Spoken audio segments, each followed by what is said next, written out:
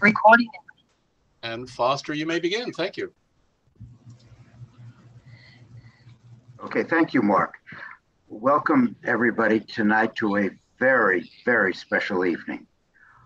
As every Broadway baby knows, the conventional wisdom was, well, you really can't revive Funny Girl because Funny Girl belongs only to Barbra Streisand.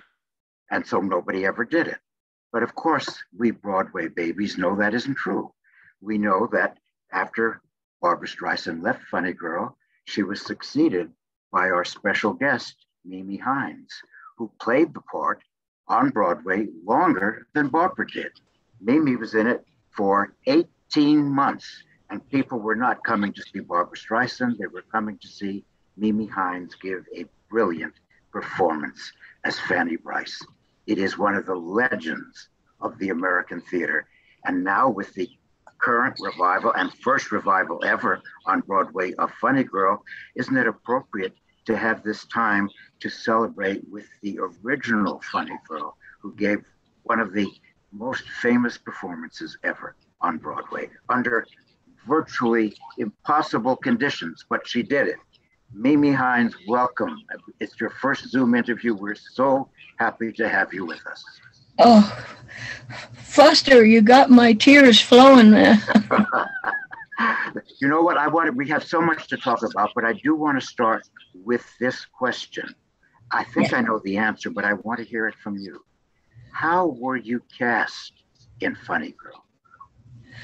Oh, from Julie Stein and Ray Stark. Julie knew our work, Phil and I, and we were on our way to see a show called Bajur, and we were in a taxi cab with our director, Larry Kasha. And Phil said, gee, now, as we passed the Winter Garden, Phil said, there's a show Mimi could do, and I could do it with her. It's perfect for us. It's the life of Fanny Brice.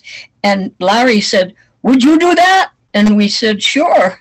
So then we went off to do our act in Puerto Rico, and we got a telegram, says, come back as soon as possible. You've been cast as the new Funny Girl, and Phil is the new Eddie Ryan. And we went back as soon as our engagement was over, and I got on the stage and sang a song for Julie, and he knew our work already because of the Catskills. We all worked up there, and he would see us often. And so he said to Ray Stark, see, I told you, she's been to the post. Did they hire you at that yes. one first audition? Oh, yes, first right away. And we started rehearsal, and we opened on the 27th of December, 1966. 65. Yes, 65. Yeah, 65. And you played it straight through to July 1st, 1967. Yes, you yes. held down that stage. Oh, it was wonderful. It was the most wonderful thing that Phil and I were already quite famous at the moment because we've been on Ed Sullivan so many times, and Jack Parr found us, and Johnny Carson took his place, and we were out there. Mike Douglas and Merv Griffin and all those and Dean Martin. So there wasn't anybody that didn't know us in the country. And let's not forget that we only had 3 channels on television. Those days, right. ABC, NBC, and CBS. And there was one of those side channels, But that didn't go all over the country like the other major networks. And so when we got the job with Funny Girl, it was the cherry on the top of our beautiful ice cream that we had from Ed Sullivan and Jack Parr, etc. And it was what we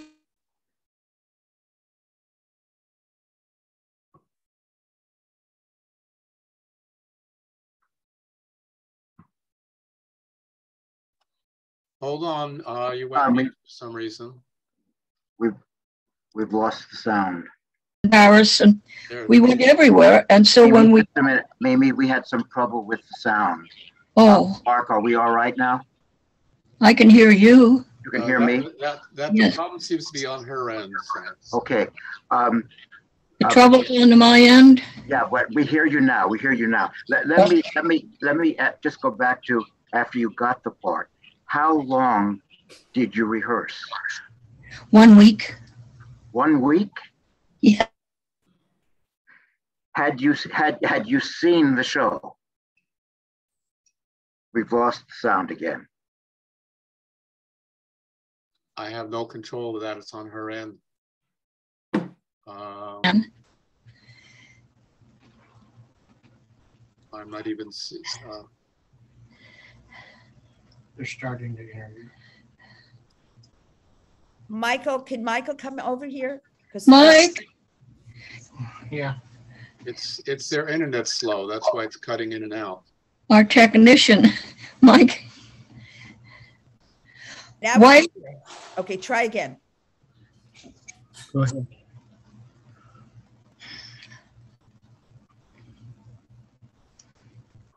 There she is. I see you. Okay. You see me? Okay. Yes, I do. Okay. You had 1 week of rehearsal. Yes. You had seen the show. Once. Way before we even dreamed of it coming to us at any time. You had seen the show, but not as somebody preparing for the part, just as No. an audience member. Yeah. Just thought what did you think of the show when you saw it? Oh, I loved it. I loved it. I loved it. The Julie Stein's music. Are you serious? How could you not love that? He was one of the best composers that ever lived. I love singing his songs. I love all the songs on the show. And of course, they changed some of them for the film because a film is different than stage. So, but I do miss the songs that were beautiful on the stage. I missed they are in the film. When you saw it, five songs were taken out. When you saw the Broadway production, yes, did you, as an audience member, say to yourself, "I think I could play that"? I recorded it. I recorded some of the songs before we opened.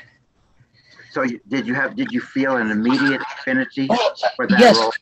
Yes, absolutely. You knew it was for you. Yeah, my mom used to impersonate Fanny Brice when I.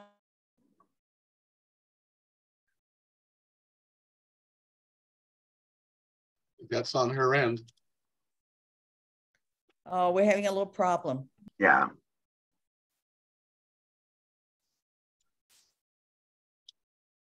Big star glowing through the night, and we're lost out there in the stars.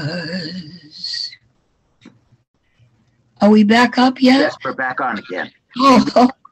During the rehearsal, the 1 week rehearsal, who directed you?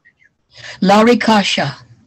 Not Jerome Robbins or Garson Kanan. No, Garson wasn't involved then, and Jerome Robbins wasn't. I think at some moments out in the, sitting out in the audience, not known to me, was our lovely composer that just passed away, Stephen Sondheim. During your rehearsal period? Yes, I know he was out there because he spoke to me of it later on in life. When you were being directed, did the name Barbra Streisand ever come up? No, not.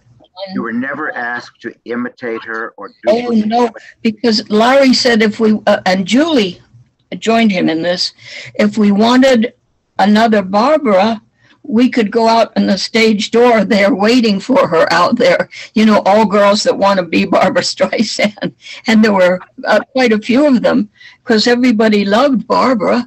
And so they were waiting out there to get her autograph and maybe do the show. So no, they didn't want anybody copying Barbara. And of course, I'm definitely not Barbara. I am myself, a whole different story, you know. And they encouraged your individuality. They wanted you. Yes, and they wanted Phil, my partner, you see, Yes. because he was Eddie Ryan, and he loves Fanny in the show, really, truly. And when it was Phil, you felt that love from Eddie Ryan. You felt it when he talked to Fanny and told her husband was in jail. It was very, very poignant, and I cry every time I think about it. Because it was based in truth, right? It was based in the truth. Yes, based on the truth. It came from real life. Of Phil as Eddie Ryan. He's in his costume. Can you see him? Yes, very well. And there's his the way he's standing in the doorway. Yes. He's in his dressing room in this picture. And I love his Eddie Ryan clothes.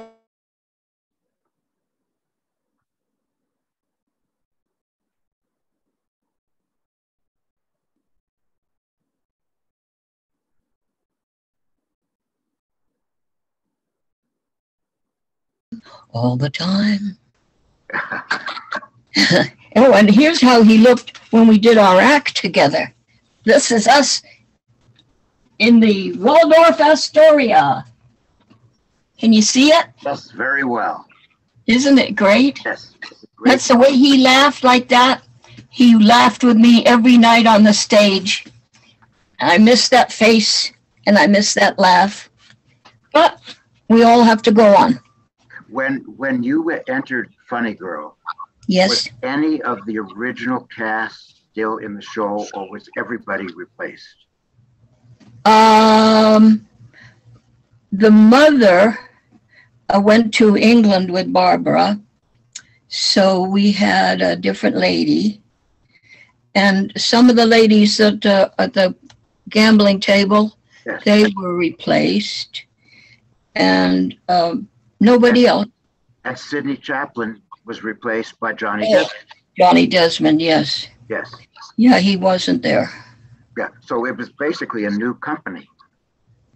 Basically, sort of, but of course the chorus Yes. stayed.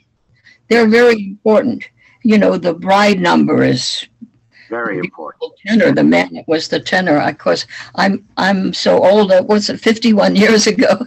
It's hard to remember everybody's name in the cast, but he was a great tenor, and the bride's number was, oh, it was so hysterical. And the man that played Ziegfeld was wonderful. Wonderful, wonderful. When you went into it opening night, December 27th, were you aware, or did you even think about, this huge musical is resting on my shoulders? No, as a matter of fact, you know what I thought?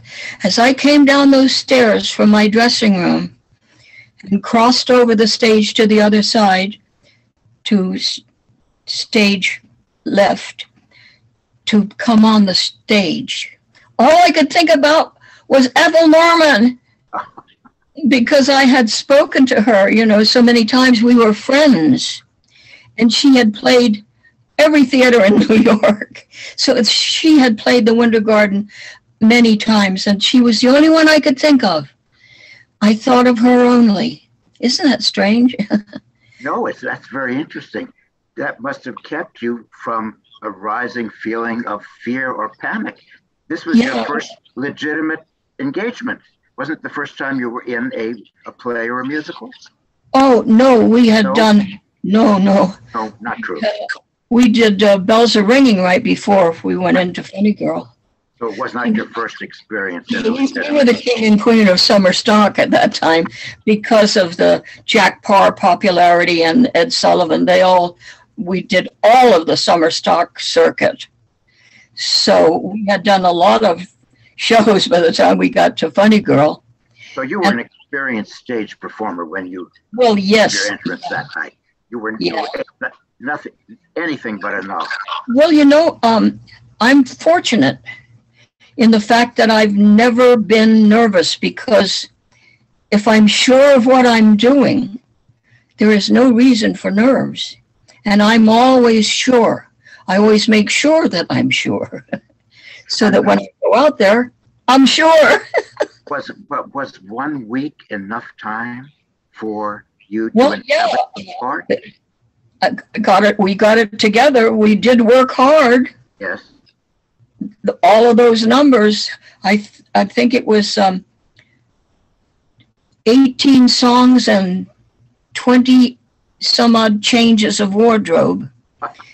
And it was a lot to learn. The wardrobe changes too. You know, first you start with the rudimentary things of the play itself and the dialogue, and then they introduce you to the clothes for the dress rehearsal. I had to be fitted in different outfits, and oh, it was all beautiful. It was like a dream. It was a dream. It's still a dream. Still a dream. But Oh, yeah. You played Fanny longer than anybody else ever has. I know. Aren't I lucky? 18 months, you are the record holder. I'm the luckiest girl in the world. And I the truly greatest am. star. And the greatest star. Oh, And the yeah. greatest star. But Isn't it? when you were doing it for 18 months, did you discover new things about her? Did you continue Every performance, I found a relationship to somebody else's line or somebody else's feeling. Every performance, I found new relationships to the plot, and it was wonderful. So it never got tired in 18 months. No, it's Funny Girl should never be changed in any other performance. It should keep that resilience of the writing of the people that planned it in the first place. The wonderful, wonderful Julie Stein and Bob Merrill. Those men wrote their heart out for that show because they were working, don't forget, with Fanny Brice's daughter. Yes. Who was married to Mr. Stark. And it was important to them to make it wonderful. And it will always remain wonderful so long as no one tries to change it. But I know you haven't been to New York, so you haven't seen the current revival. And this show is not about that. But I have seen it, and they did make changes. Oh, I don't think any of the changes were for the better. So I think what you're saying is the show is a masterwork, leave it alone. God love you for saying that, because if it's great, you mustn't mess with the great. You must leave it great and try to create it the way it's created. And nobody seems to want to do that anymore. You know, they always want to reinterpret or reimagine. There was Yes. a big article in the New York Times about the choreographer of Funny Girl, reimagining Funny Girl for modern times. Reimagining what? It doesn't need to be reimagined. No, and I do understand that they changed also the time zone that it takes place in. Not at the end, 18 something. No, I don't think they tampered with that, but Who Are You Now? One of your great numbers is now a duet, for instance. It's a duet, not a solo. The introduction to Cornet Man, that brilliant introduction, gone. No, Gone. His is the Music That Makes Me Dance, that great torch song, is not delivered as a number on a stage, but as a private meditation in her house. oh, please come back. So Oh, there you are. yeah, So now, what did you say? I said the music, his is the Music That Makes Me Dance, is Yes. not done as a number on a stage. It's done as a kind of private monologue that she sings almost to herself in her own house.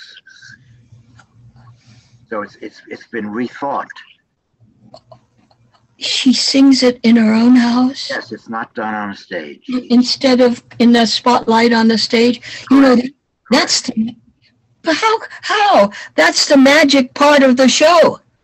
That's the real magic right there because, okay, I don't know if Barbara wore the same wardrobe, but just let me say, I came out in a white grosgrain coat. The bottom of the coat just came to the knees, and the grosgrain pattern went up and down. Then just past the lap where you would sit down,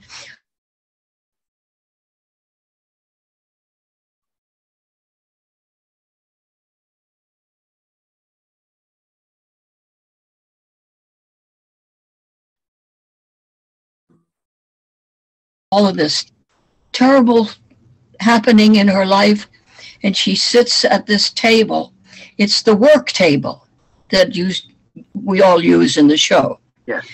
And everybody leaves, and she sings the verse. I add 2 and 2, the most simple addition, and swear that the critics are lying. I'm a much better comic than mathematician, because I'm better on stage. Now, at that point, you reach into your pocket and you unhook what we call a stripper hook. It's a great big silk hook and you can feel it. And I would feel it, and as I would undo it, I would stand, and as I would stand and walk forward, and the spotlight comes on your face, and the black dress drops down to your feet, and you have a black sequin top and a black crepe dress all the way down to your feet. It's magic. It's what you live for in the theater. That magic moment of how did that happen? You know, how did she come out in a short coat with white fur and stand up in a full-length black dress with a black top? It's unbelievable.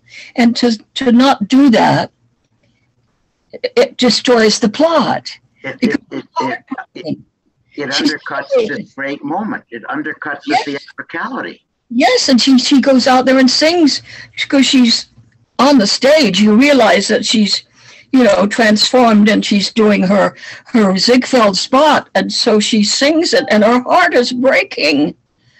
I don't know how it could. Music, it makes me dance. You're just killing me. Yeah, so they didn't understand it. Who Are You Now is so gorgeous as a solo, and I've heard you sing it. It's a duet now. It undercuts. No, it can't be a duet because they have a fight. She gets mad at him because he didn't show up at the opening night when she's doing Private Schwartz. He didn't show up. So she says, where have you been? Well, you weren't here for my, and he gets mad at her, and he said, like, I got a life, whatever the lines are. And then she realizes that she's treading on this man's personal, she's interfering with him. What are you doing when you're not with me? She realizes it, and then she looks at him and puts her hands on his shoulder and looks in the mirror. It's a pretend mirror, but it looks out to the audience, which is great. You're looking at yourself in the mirror mentally, and then you're singing out to the audience. Who are you now that you're mine? I mean, it's just, how can you not break somebody's heart? But it's her song. It's her song. And it's to him saying, what have I done? Are you something more than you were before? All the lyrics match. Is like, what have I done to you? You can't sing it together. You know what I mean? Yes, I do. Someone better. So vivid. Yeah. It's so vivid. Someone better for my love is the last line. And how can you make that together? I mean, it shouldn't be a duet. Is it a duet, or does she sing it to him? Or because she sings it to him. How do you make it a duet? It becomes a duet. And it undermines what you've just been telling us. How did you approach Don't Rain on My Parade? Was that a challenging number? I love that number. And this as you're looking at the backdrop behind me, Yes. that is the final curtain of Funny Girl Forever. That was the Broadway theater. That curtain that you're looking at is the house curtain, not the show curtain. They were standing and screaming so loud. It was our final performance, and the theater was full of people, and they wouldn't stop applauding, and I couldn't say goodbye, and I climbed under the house curtain, which has a bar all the way across the bottom, and it weighs a couple of 100 pounds, I guess. I picked it up and put it on my shoulder and came out under the curtain. You'll see me. I've got a bouquet of flowers and the curtains on my shoulder, and I'm waving goodbye to the people. I couldn't say goodbye. And that curtain is it's the house curtain, you know, behind the curtain, behind the house curtain. When they drop that house curtain, that's everybody out. Everybody out. But behind the curtain is the show curtain when it closes and the show is over. And then everybody takes their bows, etc., and the show curtain closes again. And then bang, the house curtain comes down. And that's the one I crawled under. And that photograph was taken by a wonderful man that followed Phil and I around, taking our picture everywhere. His name was Oscar Abalafia. He was a beautiful man. And I tried to get in touch with him one day, and then I found out he had just passed away right before I tried to get in touch with him, which is some way, always the way. And anyway, he had taken a picture of every scene of Funny Girl that night. And I sent them to Mark Sendroff, every picture in a big box. And he has all those pictures, every scene. And that scene, he made me a blanket. That's a blanket that you're looking at. He made me a blanket for my bed. And I said, Mike said, oh, we've got to frame it, you know. And Mark said, no, that's a golden moment in Broadway history. I want you to lie under it forever. So there it is. There it is. That commemorates the last performance of Funny Girl on Broadway. It had moved by then to the Broadway Theater. July 1st, 1967. I've heard, I don't know, Mimi, if you know, there's some bootleg recordings of some of the numbers that night. I'm the Greatest Star, which I've listened to over and over again. Somebody recorded it. Of course, the sound isn't the greatest, but you can tell the power of the performance, and the audience response to you in that number was just overwhelming. It was overwhelming, wasn't it? Yes, overwhelming. That's why I had to crawl under the curtain. They wouldn't stop screaming and applauding. It was so wonderful. I'll never feel that again. And I hold it so dear that when I hear people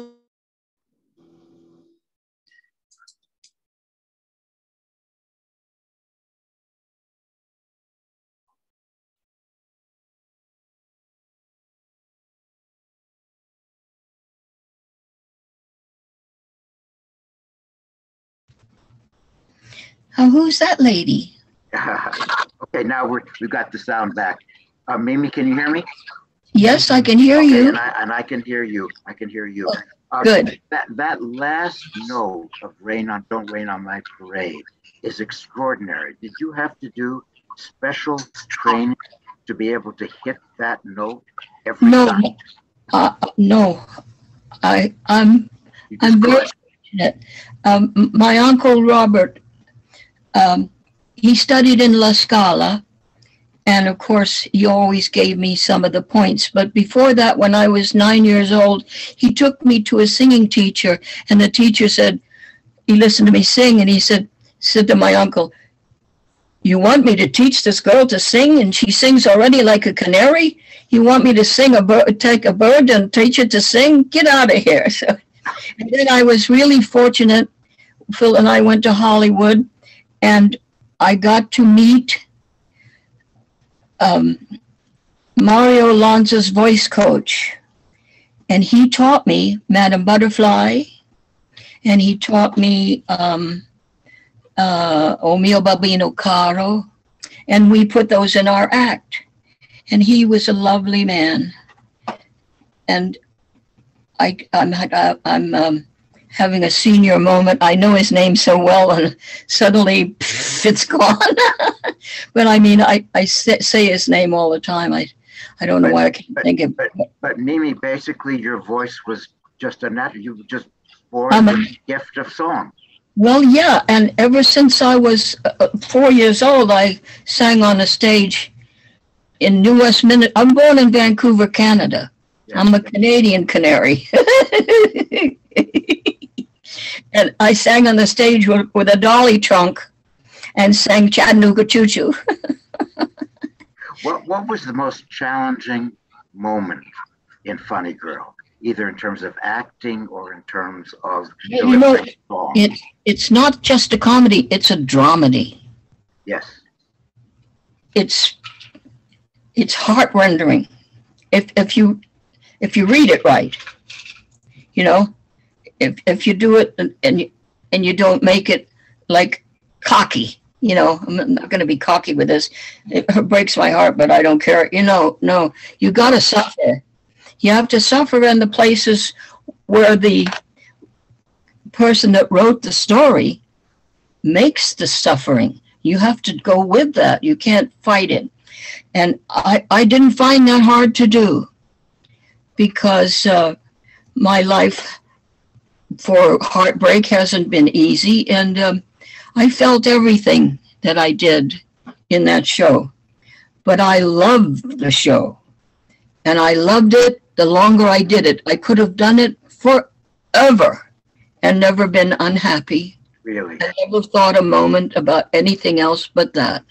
But the blend of comedy and pathos is something that's deep within you, because to do some research for tonight's interview, I've been looking at some tapes of yours. You're wildly funny. You cracked me up. It's not politically correct when you did the Japanese woman on TV. Yes. I mean, it's not. We're not supposed to do that anymore. You know. No, but when we did that, but it's brilliant. Phil and I would get followed at the airports by Japanese people, and they say sayonara, sayonara, and they would run after us and get our autograph. They weren't hurt by it. They loved it. They thought it was hysterical. And you're a fabulous mimic, and you crack people up. But there's another side to you, and there is a pathos and there is a melancholy. And And that was perfect for Fanny Brice. You can't just play her as bright and chirpy. That's not the character. No, and you know from Mr. Zegva when he takes all the feathers and things in the film. Have you ever seen the film? Yes.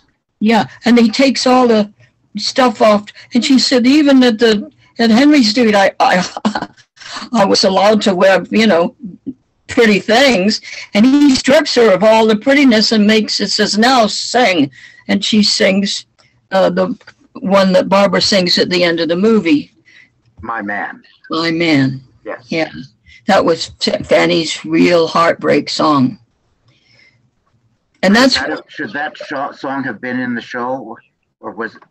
No, I think that when Julie Stein wrote Music That Makes Me Dance, that's the number that replaces My Man. Man. And then the film drops Music That Makes Me Dance and replaces it with My Man. Right. Yeah, which for me, I missed it.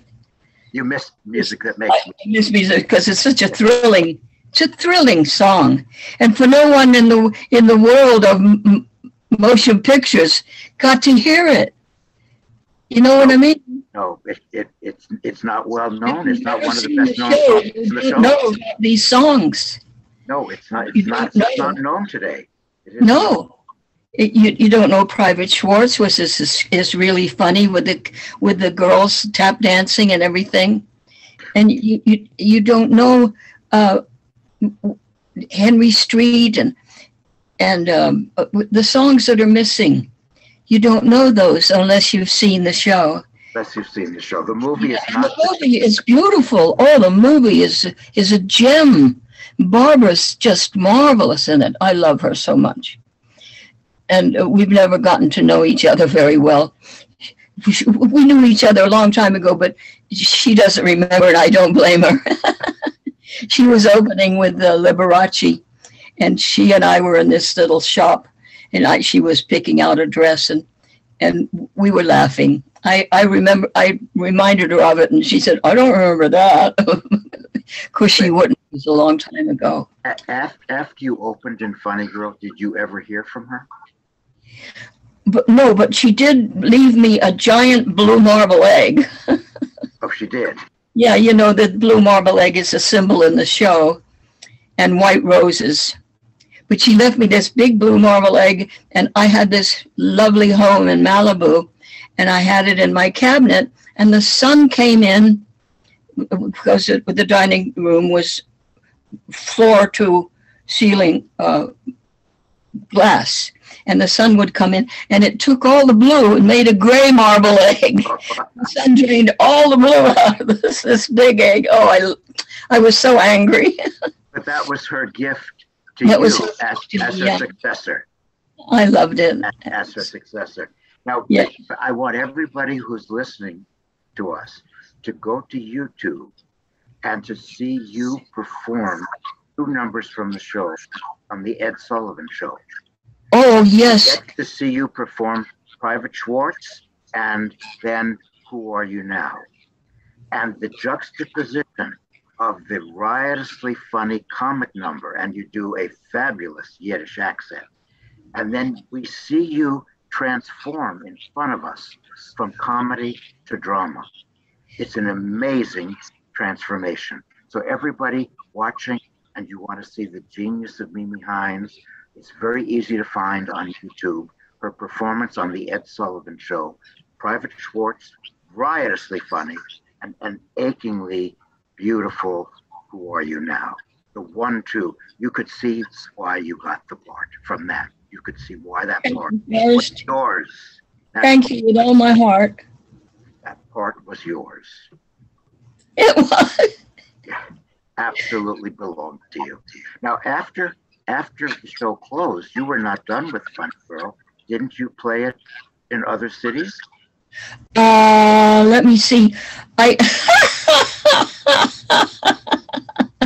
No, not really. Only one place. Quite a few months later, there was a man that ran a club over in some little town in Jersey. I can't quite remember the name of it. Anyway, this is where I met Mark Sendroff, because this man hired me to do Funny Girl. But we started to, I took some people from the show with me, and we got into rehearsal, and this man had no sets, no furniture, nothing.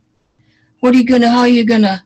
It was amazing. So a friend of mine went out with a truck, and he went to other stores, and he bought furniture to fill in on the stage. And that's where Mark Sendroff came to see me the first time I met him, because the marquee said steaks, chops, and Mimi Hines and Funny Girl. So you did do it. You did do it. Yeah, I did it, but it was a joke. Oh, I mean, if I hadn't had the great pianist, and that was Russ Kassoff, I would have never been able to do it. You didn't do it in Las Vegas?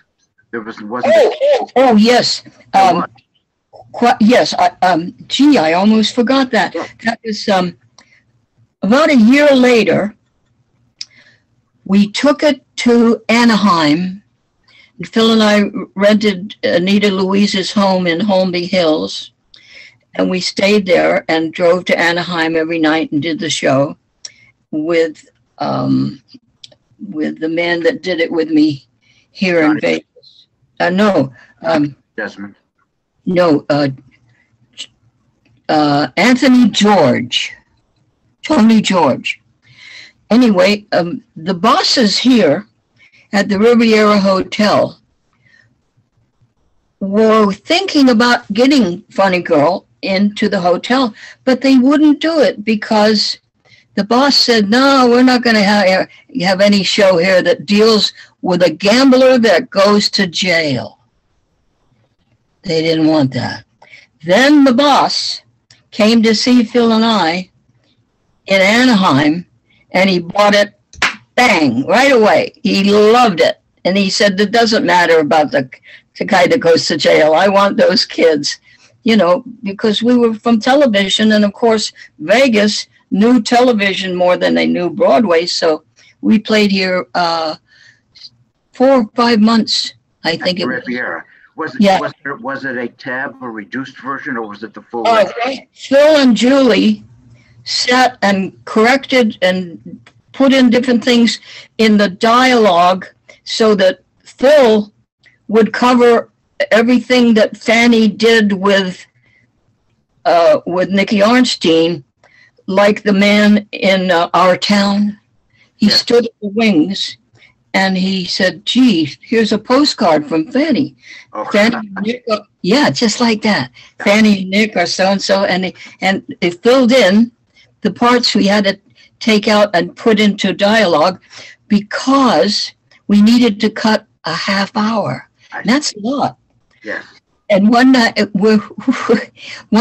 was New Year's Eve, and it was a lot of fun. And the next night was the night after New Year's Eve, and Phil is standing at the wing doing this thing with a postcard, and a balloon on a string comes down. And it's right in front of his face. And he takes it like this and goes with it and keeps talking and goes to the other wing and all. It was hysterically funny. And everybody in the audience was screaming with laughter because it was the day after New Year's Eve and the balloon came down. You know, it was one that was late. It came late. Yeah. Did audiences in Las Vegas like Funny Girl? Did they enjoy the show? Oh, they loved it. And one night I'm powdering down. I was finished with the show. I was kind of redoing my makeup to go out into the public. And Phil says, there's someone here to see you, Mimi, at the door. And I looked and I said, yeah, who? And the guy said, Suffer and Succotash. And it was Mel Blanc. And he had been in an accident. And he had climbed 3 flights of stairs to come up to my dressing room to tell me he loved the show and Phil. It was beautiful. Mel Blanc, because I used to impersonate him on television. Yes. I used to do Bugs Bunny and Daffy Duck and, you know, it just for fun. Yeah. On those talk shows that we'd go on, you know. But he knew I did that, and he knew I loved him and all those voices he did. And he came after having an accident, and he was like on crutches. I don't know how he got up the stairs. But what a tribute to you. What a tribute to you. What a tribute to Funny Girl. I think, what a tribute. Yeah. I mean, I couldn't believe it. Funny Girl has done a lot for my memory and my future memories. It's the one thing that lives truly in my heart, that I did Broadway with my love and was able to be successful at that. And then, you know, after that, we had a week before my birthday. We were out of the show on the 7th, I think it was. And now, a few days later, it's my birthday, and Phil hired a hansom cab. He says, we're going out for your birthday. And the hansom cab is going down 5th Avenue. Well, they weren't allowed to do that in those days. They do now. But in those days, no, it was against the rules. But Phil must have taken care of the guy and got him to go down 5th Avenue. And we're hansom cabbing, and it's great. And it's my birthday, and I'm in a hansom cab on 5th Avenue. And he's trotting along, you know. And then he makes a left turn and goes down this street. I don't know which one, I forget. And I see one of the kids from the show. And I said, oh, look, there's, you know, one of the chorus people, another one. There's another one. So I just thought it was a coincidence. And then the hansom cab pulls up at this restaurant that was very famous then. It's called Lutece. Oh, yes. And I'll never forget it as long as I live. I walked in there, and the whole cast was at a table, a great big table, wishing me happy birthday, holding up their glasses, cheering me on. The whole cast. Phil had gotten them all together to celebrate my birthday. And then out of nowhere, seated at another table, Sidney Poitier walks up to me like he knew me forever. And he says, Mimi, you were great. And I think he had seen the show the night before with a lady I love. She was in that movie with him with the nuns. Lily Scala. Yes. Scala. Yes, Lily Scala. She used to say to Phil and I, came to see Funny Girl, and I do believe that she brought Sidney with her, and that's why he said we were great, because I think he saw it, and then he didn't come to the dressing room, because if he had, he'd be bombarded by people. He's Sidney Poitier, and he'd never get away. So he probably scooted out quietly, because it was a few days later that I saw him. And Lilia always said, if you were in Europe now, they'd be throwing roses and flowers on the stage to you. It would be covered with flowers. I said, well, they don't throw flowers in America, I guess. But she was wonderful. And when he embraced me, I'll never forget it. I mean, Sidney Poitier on my birthday. God. And he embraced me. And then when he passed away this year, it was real heartbreak. I loved him. I didn't know him real well, just that embrace and that beautiful smile, and I loved him. Everybody has memories of Sidney Poitier, just like yours. Yeah. Universally beloved figure. Oh, God. Gives me chills to think of such a great person as that. A wonderful actor. Wonderful depth.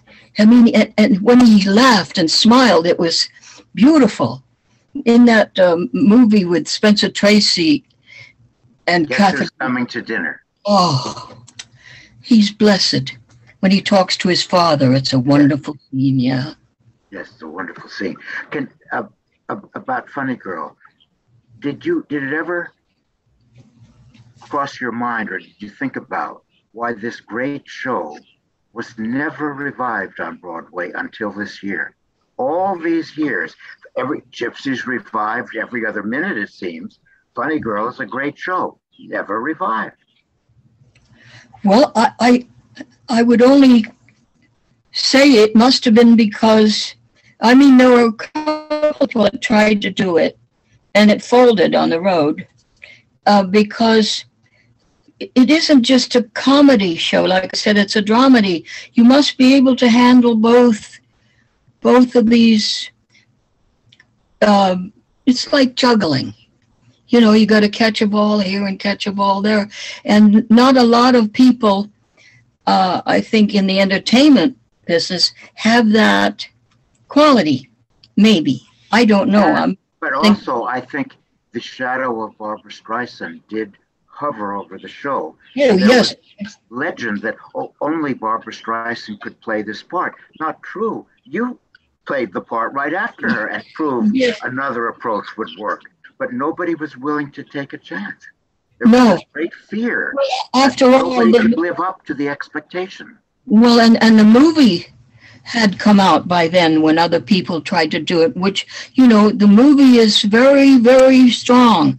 And I mean, Barbara won together with Katharine Hepburn the Academy Award. That's really something. Yes, it is. Now, there's so much else to talk about, but I want to open it to the house for questions. But you did another time, you stepped into a role that in its original version was, you would think, unbeatable. But boy, you put your own spin on it. When you succeeded, so to speak, Ethel Chate singing Broadway Baby in Follies at Encores, I thought, whoever is going to sing Broadway Baby has a tough act to follow. Because if you saw the original, Ethel Chate was just magnificent. And there you come on, and you did it again. You made it your own. I did copy a little piece from her because Mark told me about her and showed me a little film of her doing that number, and when she kicks the cat. Oh, yeah, that's an homage to Ethel Chate. Did you? I did it a little harder than her and a little meaner. Did you get any? After I left Funny Girl, Phil and I went right out in I Do for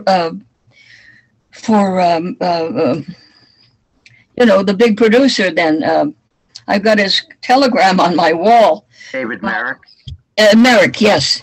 And he sent us this telegram, and he gave us a Christmas gift with beautiful silver box from Tiffany's, and on the telegram it says, "I love you too, people." And so it's wonderful. And he said to Phil and I personally, "You know why I love you and Mimi?" And Phil said, "Why?" He says, "'Cause you're not greedy." Oh.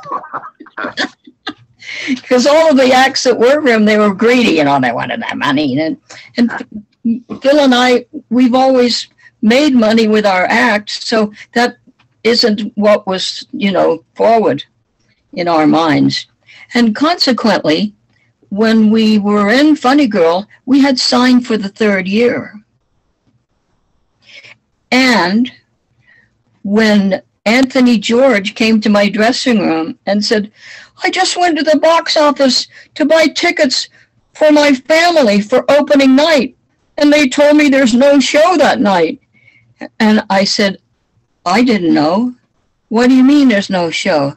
And I didn't even look on the board. The notice was up that we were going to close, so there wouldn't be any show. And they had already fitted him in his tuxedo and his cape, and they'd already, put all of his clothes together. So he thought he was opening. I thought he was opening. But no. The people that were making the film came to Central Park when Barbara did her lovely concert there, and they found that the show is still running. And I understand that the agreements are, if a show is still running and you're paying the company that's going to produce it, they're paying money for that. And they don't want to keep it. Is that show still running? No, close it, because we don't want to keep paying every month for the show to be open. So in other words, Funny Girl could have run longer. Yes. It could have run longer. It could have run longer. And guess what? They had to pay us off. Oh, anyway. Is that amazing? Anyway. Yeah, for the year. Oh, really? For the rest of the year? Yeah, then we signed for another year. So, but after talking to you, I sense you care more about doing the show than about getting paid. Oh, I tell you, I would have stayed in it forever if somebody hadn't said, "We're closing." I truly love that show. It's kind of sickening, isn't it? Oh, it is not. It is not. When you did Follies at Encores, did Stephen Sondheim talk to you? Did you get any notes from him? He talked to me at the Sitzprobe, and I was overwhelmed. And he sent his assistant over after I did the Broadway Baby, and his assistant came over and said, "Mr. Sondheim wants me to tell you that's the best rendition he ever heard of Broadway Baby, and he wants you to know that." I said, "God, thank you. Wow." So on the way out of the Sitzprobe, as all the musicians left and everything, which is an exciting moment of show business when you're surrounded by that orchestra on the Sitzprobe. It's every trombone, trumpet, symphony drums, and you're in the middle of it doing your number. I mean, it makes chills go up into my head. It's so wonderful. And so at the door, Mr. Sondheim was standing at the door, and I said, "Hi, Mr. Sondheim, do you remember me?" He said, "Are you kidding? I was in that theater more times than you know. Of course I remember you from Funny Girl." And then my a gentleman that was working with me that week had run into Sondheim in the wings of the theater we were in. And he said, "Mr. Sondheim, can I take a picture with you, please?" And I know you don't like pictures. He said, "That's okay." He says, "Because I'm here with Mimi Hines." And he said to this young man, "I love her." Isn't that nice? Isn't that nice? Wonderful. Yes. Oh, That's wonderful and well deserved, because that Broadway Baby is terrific, and our audience can also YouTube it and see you performing it. isn't that great? Yeah, that's on YouTube too. Yeah. Terrific rendition. Now, you were saying before the show, you've been touring and working. Show business is in your veins. You've been working for 70 years. Yes. And you've been touring, and you've been in countless shows. You were a year in Hello Dolly. I Do, Sugar Baby, Sugar, No Redhead. The list goes on and on. Yeah, we did Hello Dolly in China. We did it in Singapore and Hong Kong and Taipei in Taiwan. And it was just amazing. They got all the jokes, every joke. And in Taiwan, on the opening night, we had the lady, the wife of the president. And then on closing night, we had both of them. And I went into the audience with the mic at the end of Hello Dolly, and they sang with me, "Hello Dolly." I said, "I'm doing my act again." Speaking of acts, before I turn it over to our audience, is there any truth to the rumor that if all goes well, about a year from now, you come to New York at Feinstein's 54 Below for a 90th birthday cabaret celebration? Well, I've been dreaming of it if I live that long, and if I'm still in good condition, because thinking about getting on the airplane right now is not a good idea to me. No, not right now, but it'll be a year from now. But thinking a year from now, I hope to do it. Let's say that, I hope. You would have an audience, believe me. There would be a big audience in New York who would come out to see you. That would be lovely. And hoping that you sing still all the time. Oh, I do, yeah. Sing as much as I can anymore. And I'm doing pretty good. I can still sing. You can still sing. Yeah, I don't know if I can hit that B flat again like I did. But I can work up to it. Okay, if I work enough this year, I can get it done. We will I haven't sung since the 80th birthday. Oh, you have not? Not my whole act. No, I did a Sondheim show in Palm Springs, Little Night Music, and of course that one at Follies at City Center. But to do my my own act that I do, I haven't sung that at all, so I would have to refresh all that. But my beautiful Mark Sendroff, he produced that show on my 80th birthday, and he chose the numbers for me to sing because he knows what I sing best and what he wanted to hear. And it was excellent. I mean, it just came off beautiful. And I had not sung for 11 years when I did that 80th birthday. I have a carotid artery surgery.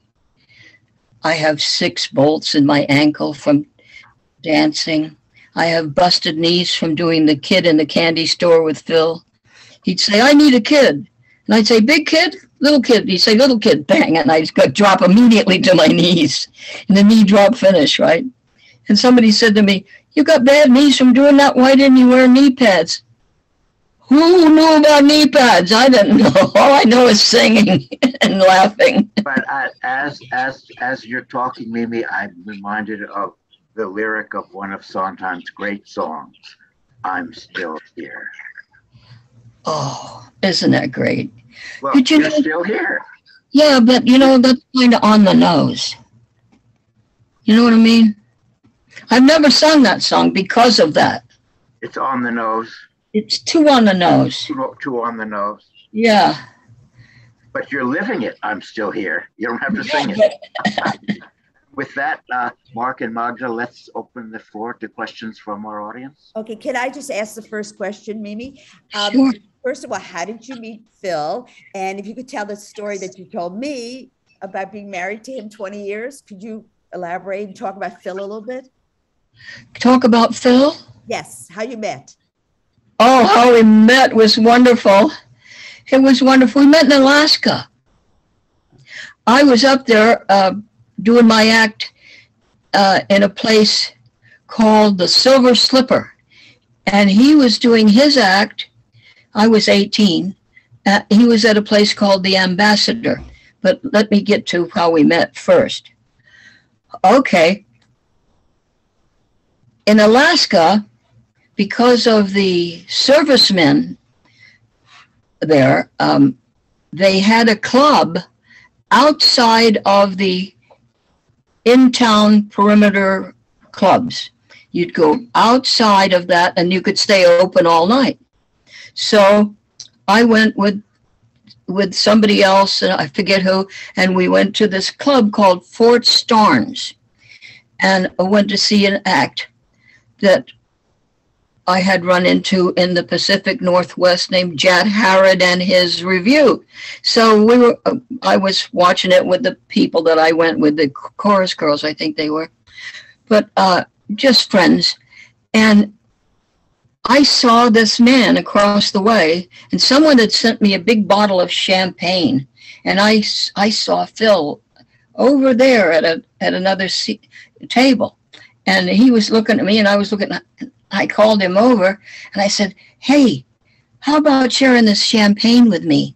I'll never drink it all, So he introduced himself, and we were talking. I drank the champagne, and he drank the champagne, and then I had to go wee-wee from all the champagne.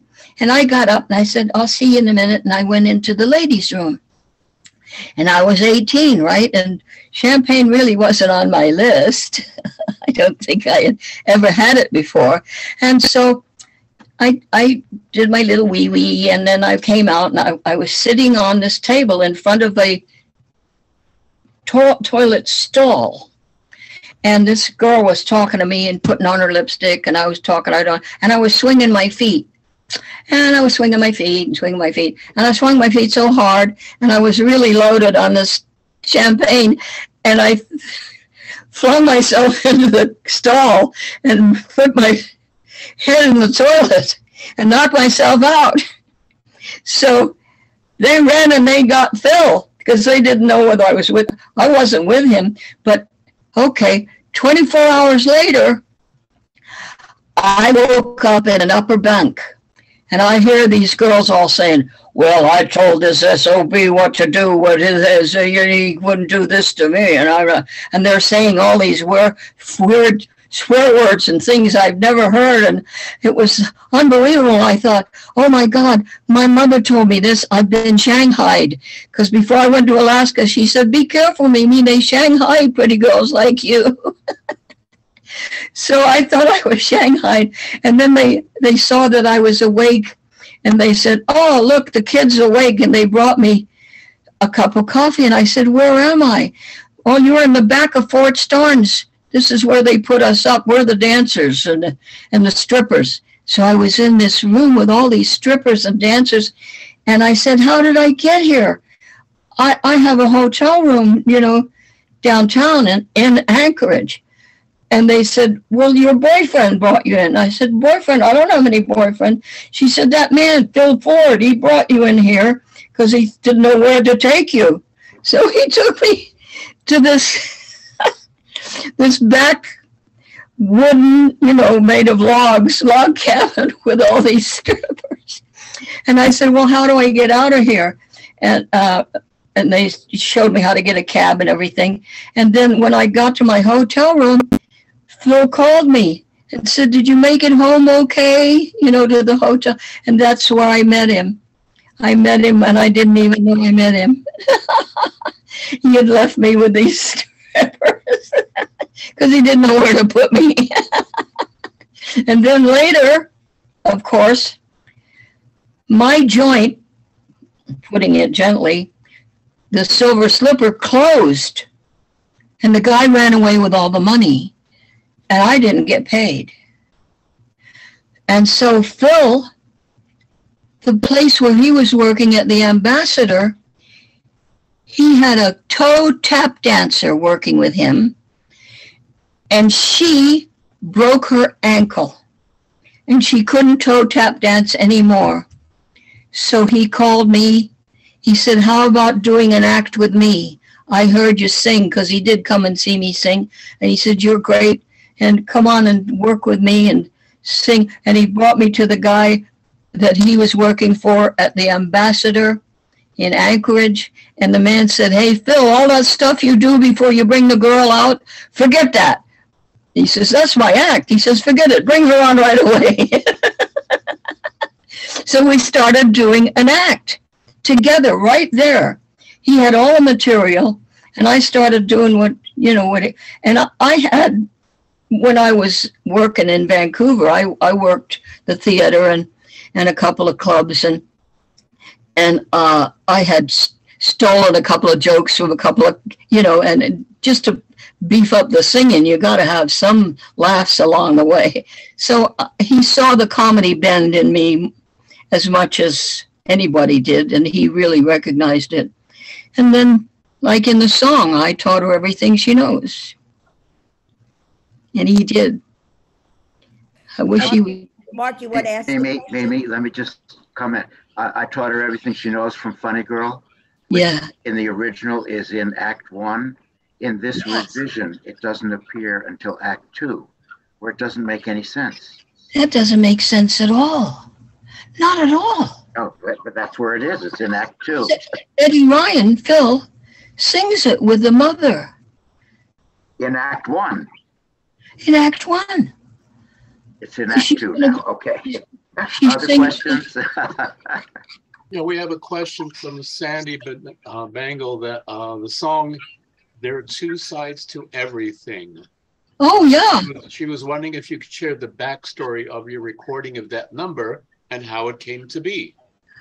The Two Sides to Everything was in a television movie, and I think it was something to do with the rabbit that goes down the was it?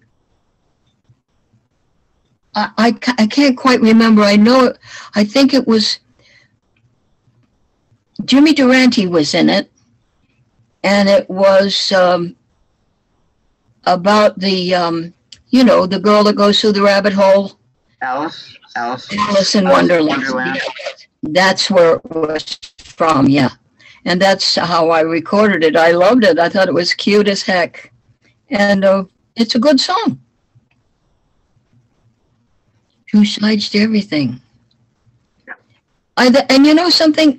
That's a very good movie, and they never play it back. I've never seen it played again. And I often wonder why, because Durante was in it. I remember it. It was really quite well done. And maybe they don't play it because of something about the music maybe owned by, some other property or something like that.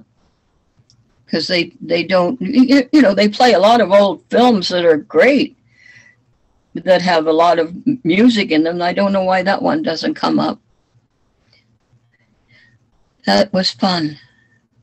I think we give it back to you, Foster, for a wrap up. Okay. Maybe this has been so special to talk to you from Las Vegas. Yeah. You like living in Las Vegas, or would you like to be here with us in New York? I'd like to be with you in New York.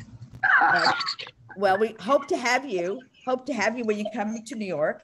And just to say, Russ Kassoff is on listening to you. So you might want Oh, Russ, my darling Russ. Yes, yes, yes.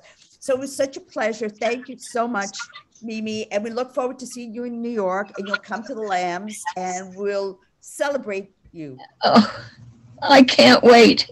Oh, yes, I can. I got a lot of work to do if I'm going to do it. Yeah, start tomorrow. Well, yeah, I have to pray that I make it. You will. You know, I'll be 89 in a few days, in Happy birthday. July the 17th. And leave us not forget, it's my honey's 103rd birthday today. Happy birthday to him, and happy birthday to you. And thank you, everybody, for joining us. And I thank all my friends out there that are listening. Yes, I think unmute yourself if you're a friend of Mimi's. Anybody? Bill Minson. Oh, Bill Minson. Hiya, Bill. I love you, Mimi. You look beautiful. He's my reverend. Hi, honey. How are you? You look beautiful, Mimi. Oh, thanks, I Bill. love you. I love you, too. I've known him since he was 16. Wow. Bob Poe here in Los Angeles. Who's in Los Angeles? Bob Poe. Oh, hiya, Poe. Hey. Bob Poe. There's my Poe. Hello, darling. I've known him since he was 16, too. Looking forward to seeing you on your birthday. Oh, I hope so. I hope so, darling. I love you all. I miss you all. Damn this pandemic. I mean, it really closed me in. Oh, I well, used to go, Mike and I would get in the car and go down to Palm Springs or LA and visit people, especially my friend Kay Ballard, who I miss so dearly.